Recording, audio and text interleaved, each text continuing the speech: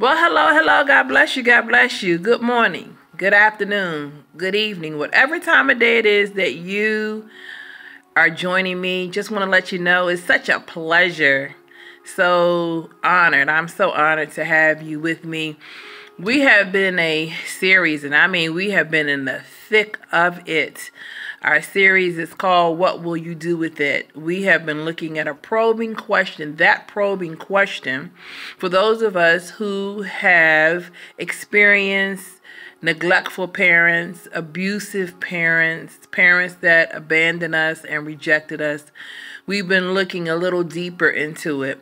And although this particular series is not meant for you to delve into your situation personally, every detail by detail, it is to help you to begin to think a little differently about it. In our first part, we talked about how incredible you are, that you are a survivor, that you are a miracle, and miracles, signs, and wonders are going to flow from you after you have gone through the process of being healed.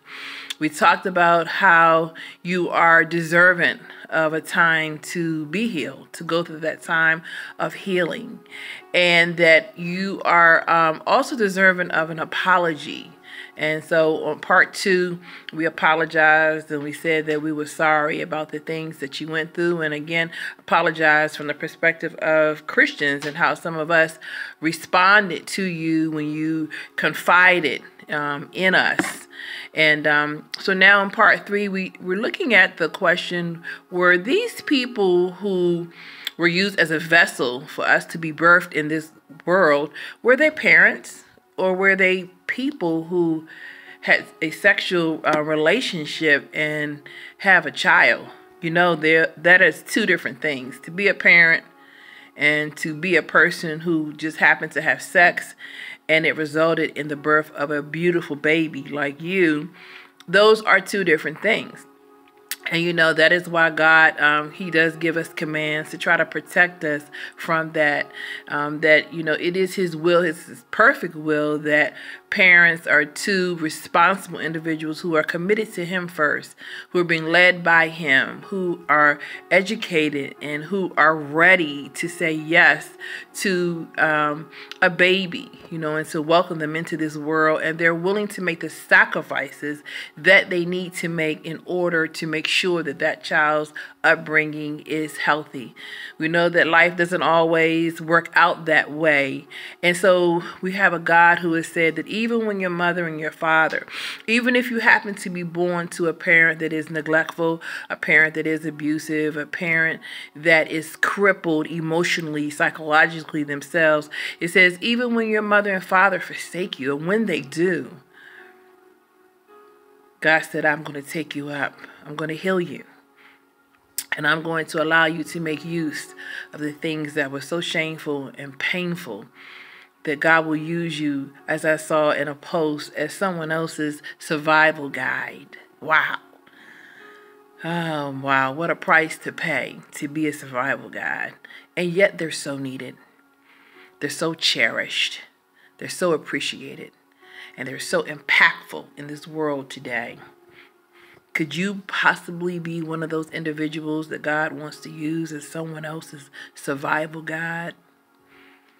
Can it be you that God wants to give you, first of all, intimacy with him, which is the most important thing, and then purpose to take all that you've gone through and use it. But we know that it's important, it's imperative that you're healed first. And so we need to see, are we willing to go through that process of releasing, operating in the role of a victim so that we can put on the coat of a doctor. So today we're going to continue our discussion. I'm going to go ahead and turn the music off, and we're going to continue our discussion about, were they a parent? Were they real parents? Were our parents real parents? Or are they people who just had a beautiful baby, you know? And we're going to look in the scriptures, 1 Kings, the 3rd chapter, beginning with the 16th verse. And we are going to look at an account, this actually happened, of King Solomon. Solomon was the son of King David. He was the wisest man on earth. And he used to interact with people. People would bring problems to him to solve because he had this amazing wisdom. And in this particular situation, we're going to see, I believe, the difference between a mother and someone who's a lady who happens to have a baby. And so in this passage, it says that 2 prostitutes came to him. So these women were already in a broken stage. They had already emotionally gone through some things because a person who's in a healthy stage emotionally is not going to sell their body. Amen. Because they know that their body is precious. They know that they're wonderfully and fearfully made. So they both had issues with esteem. They may have even come from a broken family. And so they were both prostitutes, and they came to him. And one of the ladies said to him, "This woman and I live in the same house, and I gave birth to a son while she was in the house. Then on the 3rd day after I gave birth, this woman also gave birth." So we have 2 women, and I'll just use these crayons. We have 2 women who both gave birth during similar times. So both of their babies are newborns. They live in the house, and they both gave birth. It says here, and they were alone, and there was no one else with us in the house, only the 2 of us. And this woman's son died in the night. So let's say this lady's son right here died while, during the night. And what happened was she laid on him. So she didn't even position her son in a place. Maybe she wanted him close to her because, she was nursing him. But as a mom, she didn't have the insight to protect him and position him in a place where he could be near her, but not in harm's way. So she laid on him.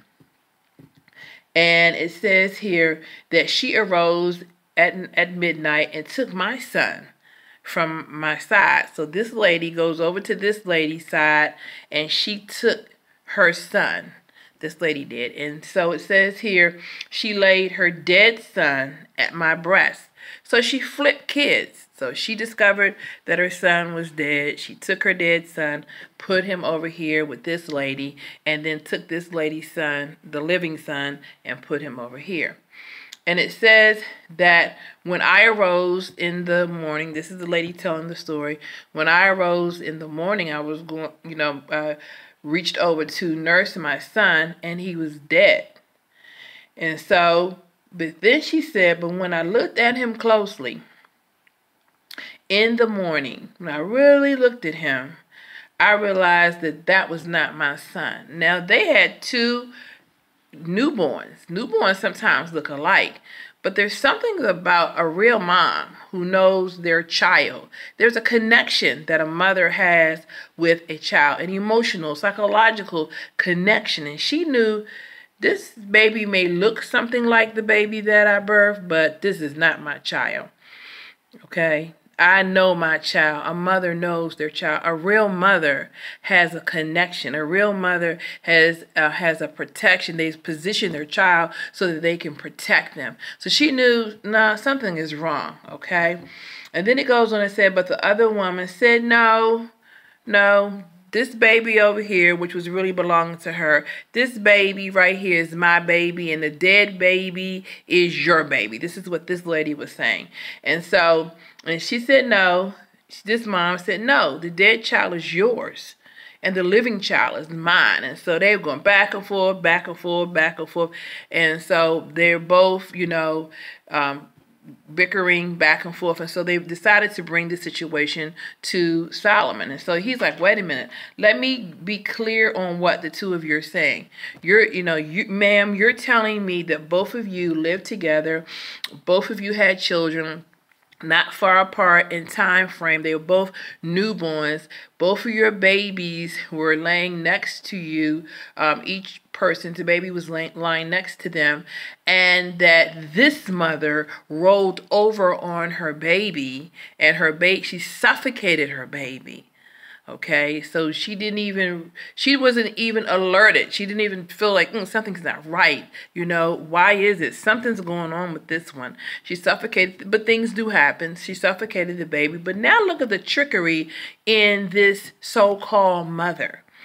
So she's still full of trickery. She's cold-hearted. That she would even take her own baby and put it over here with this mother instead of grieving the fact that here's my baby, maybe calling out to God for a miracle. None of that. She decided, no, I'm going to have what I want. Okay, so we know that her selfishness is not a sign of being a good mom, being a mother, period. She puts her baby over here. She takes this lady's baby. What kind of thoughts can she have? She's cold and calculating. Okay, she takes her baby and puts it over there. And so they're like, yeah, that's what happened. Can you resolve the issue? And so he says to him, okay, I'll tell you what. Because how else is he going to, they didn't have DNA during that time. He was like, how am I going to resolve this? And then a thought came to him. He said, bring me a sword. A sword. And he told the women, he said, look, I'm going to divide this living baby in two and give each one of you half of the baby. When this mother heard that, even though she knew that this lady had her baby, she was like, no, don't do that. You're going to kill my child. You know what? I'll give up my child. And I'll just let her have him instead of you killing him. I don't want my baby to die in response to this situation. That's a mother. She's sacrificing herself. She's saying she'll sacrifice her own happiness, her own comfort, her own opportunity to bless that baby, to love that baby, to cherish that baby, to train that baby, to instruct that baby. She would give all of that up because she did not want that baby to die. That's a mother. But look what this other lady says. No, go ahead and do it. He shall be neither mine nor yours. Divide them. Go ahead, do it. That lady said it. She's not a mother. She's a lady who had a baby. A mother, she is not. This lady over here, even though she had a baby, she is a mother. So it takes more than the act of having sex, which results in a pregnancy and the birth of a child, in order to be a mother. And guess what the wise man did? He said, you know what? You the mother. How could he tell that she was the mother? Simply because a mother is sacrificial. A mother. And we're not talking about just a female that has a baby. A mother has a connection with her child. She's sacrificial. She's giving. She's caring. She would rather that she suffer and go without before her baby suffer. That's a real mother. So even in this story, which I want to invite you to read in 1 Kings 3:16 down to the 28th verse, I want you to look at it. Let me make sure that it's the 28th, that it stops at the 28th. Yes, the 28th verse. This is a real life story of the difference between being a parent and just being a person who birthed somebody in this earth.